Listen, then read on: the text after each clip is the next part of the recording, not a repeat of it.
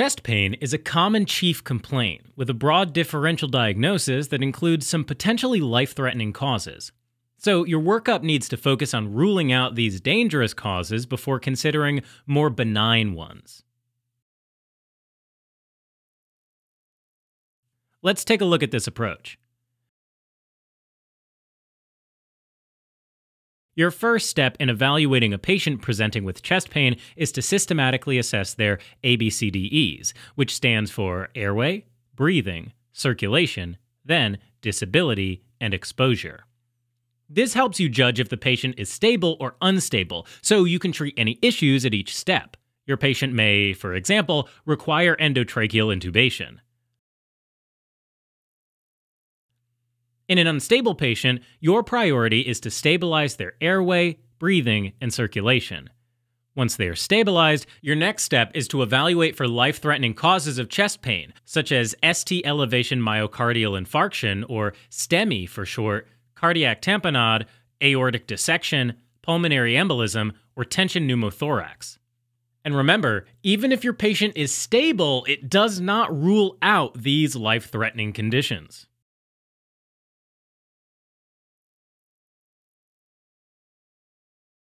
So, what do you do in the case of a stable patient presenting with chest pain? Your evaluation begins with a focused history and physical examination, or H&P, alongside an electrocardiogram, or ECG. That ECG needs to be performed and interpreted promptly. You're going to use it to evaluate the patient for some life-threatening conditions. At the same time, if you suspect the patient has a critical illness or might become unstable, acute management will be required. First, place them on continuous cardiac monitoring with pulse oximetry and establish IV access. If they're hypoxemic, you should also provide supplemental oxygen. Okay, now that you've done the history and physical, the ECG, and acute management, it's time to check for the acute coronary syndrome, or ACS. The first condition to look for is an ST elevation myocardial infarction, or STEMI. In an ECG, look for localized ST elevations in 2 contiguous leads. If present, that's diagnostic for a STEMI. However, a left bundle branch block, or LBBB, can mask ST elevation, so the diagnosis can also be made if there's a new LBBB with presentation consistent with ACS. LBBB typically presents as QRS longer than 120 milliseconds, a dominant S wave in V1, and broad-notched R waves and absent Q waves in the lateral leads, like V6. If there is no ECG evidence of a STEMI, you need to assess clinical findings for other immediately life-threatening conditions. Remember that the ECG findings could still provide valuable data for a different diagnosis, so use them in combination with a more complete history and physical during your evaluation. These conditions include cardiac tamponade, aortic dissection, pulmonary embolism, pneumothorax, and esophageal perforation. First, let's look at cardiac tamponade. You should suspect this condition if your patient has hypotension, jugular venous distension, and muffled heart sounds on physical examination. You can also check for pulsus paradoxus, where there's an abnormally large drop in systolic blood pressure during inspiration that's greater than 10 millimeters of mercury. During the physical exam, you can also do a point-of-care ultrasound, or POCUS, to check for pericardial effusion. The ECG may show sinus tachycardia, low QRS voltage, or electrical alternans, which refers to alternating QRS amplitudes. If you suspect cardiac tamponade, your next step is to promptly obtain a transthoracic echocardiogram, or TTE. The presence of a pericardial effusion with findings like diastolic right ventricular collapse, systolic right atrial collapse, and dilated IVC with decreased respiratory variation confirm your diagnosis. Next up is aortic dissection. These patients often present with tearing pain that radiates to the back. Their past medical history can be significant for conditions like hypertension or connective tissue disorder. The patient may have focal neurologic deficits, a new murmur, or asymmetric pulses on physical examination. The ECG is typically non-diagnostic. If you order a chest X-ray, you may see suggestive findings like a widened mediastinum, but a normal chest X-ray does not exclude the diagnosis.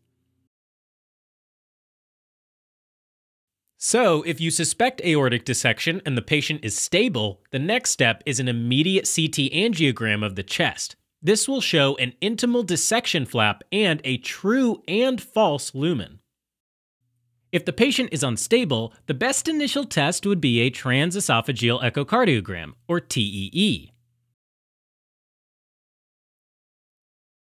Another common and sometimes life-threatening cause of chest pain is pulmonary embolism, or PE. You should suspect PE in a patient who presents with sudden onset chest pain associated with dyspnea, hypoxia, cough, and hemoptysis, especially if they have risk factors for venous thromboembolism like active malignancy, recent surgery, prolonged immobilization, pregnancy, or oral contraceptive use. The most common ECG finding for PE is actually just sinus tachycardia. A rare but specific ECG finding for PE is S1Q3T3, where there's a prominent S wave in lead 1, Q waves in lead 3, and inverted T waves in lead 3. Now, if you suspect PE, you should first calculate your patient's Wells score. This tells you their risk of having a PE. In low-risk patients, order a D-dimer. If the D-dimer is normal, you have ruled out PE with excellent negative predictive value. If the D-dimer is elevated, get a CT pulmonary angiogram, or CTPA. A PE will show up as filling defects within the pulmonary vasculature. IV contrast is contraindicated in some patients, like those with renal disease. So, we can order a ventilation perfusion, or VQ scan. The scan will show normal ventilation in the lungs, but decreased perfusion if an embolus is present. What if the Wells score puts the patient at high risk for PE?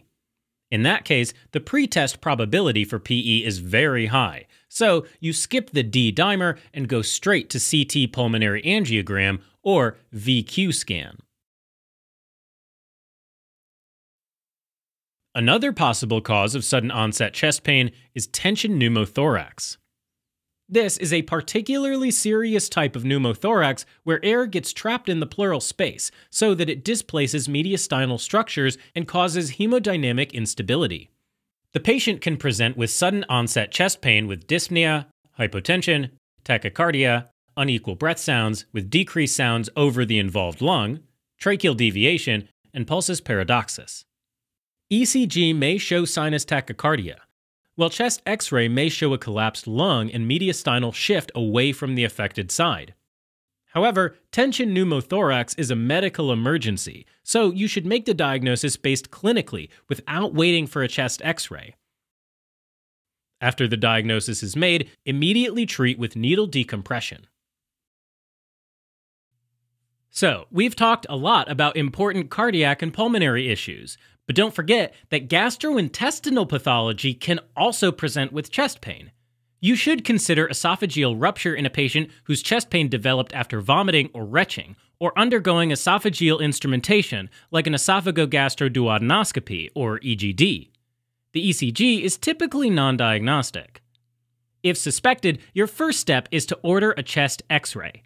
This will show pneumomediastinum, subcutaneous emphysema, pleural effusion, or a hydropneumothorax. In most cases, the next best step is a contrast esophagram. If there is contrast extravasation from the esophagus, you've made your diagnosis.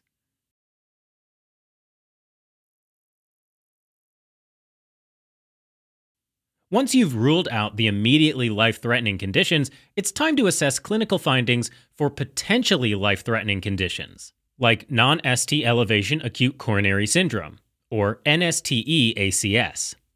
The two types of NSTE-ACS are non-ST elevation myocardial infarction and unstable angina, where there's myocardial ischemia, but no infarction yet.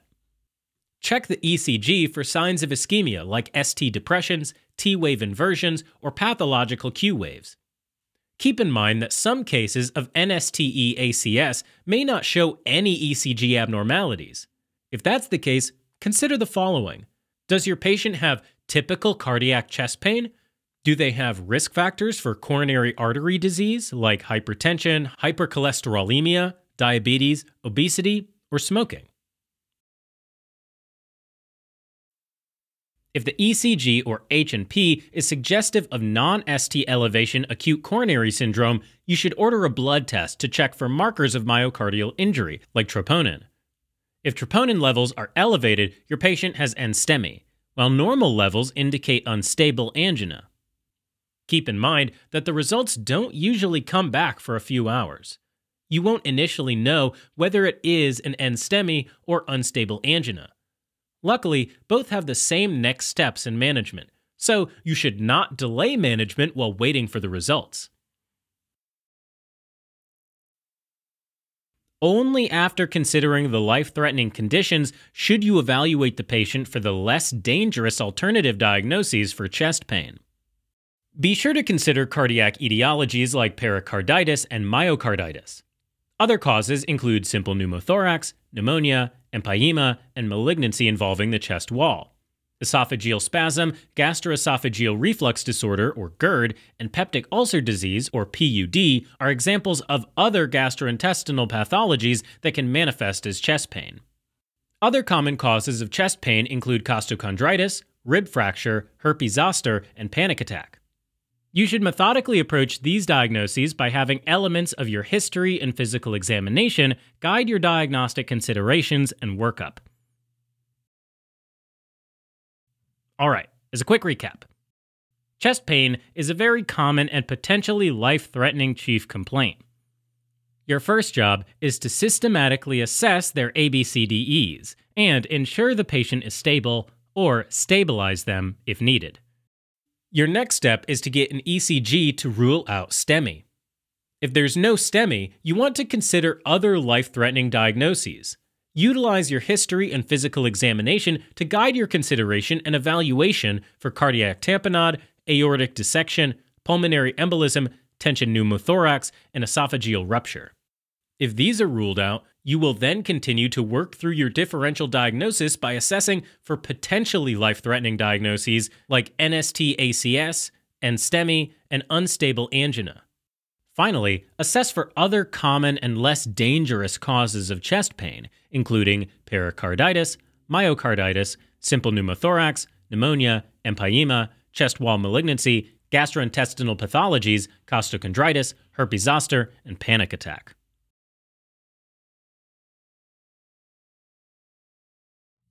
Helping current and future clinicians focus, learn, retain, and thrive. Learn more